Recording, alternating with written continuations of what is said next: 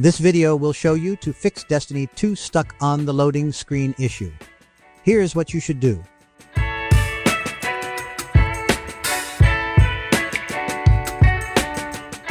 By the way, please like and share our videos to help those who has the same issue so that we can help them too. Once you're done, let's begin. Fix 1. Force quit Destiny 2 and Steaml. Once the game stops loading or gets stuck on the loading screen, you won't have an option to quit it because the options menu won't show. Your only option is to force quit the game to stop it from running. You have to do that from the task manager. After doing that, launch Steam and open Destiny 2 from there. Fix 2. Make sure everything is updated.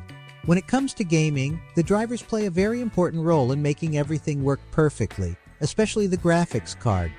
So make sure that your GPU runs the latest driver.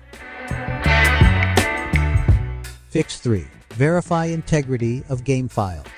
What you should look into if the problem continues, despite doing the previous procedures, is the integrity of the installation files. It's possible that some of those files are missing, deleted, or corrupted. Once it's done, launch Destiny 2 to know if the problem is fixed.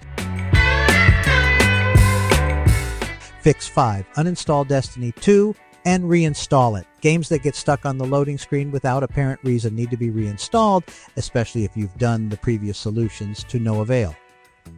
This is the most effective solution in fixing issues like this. However, you may have to wait a little longer as games today are huge.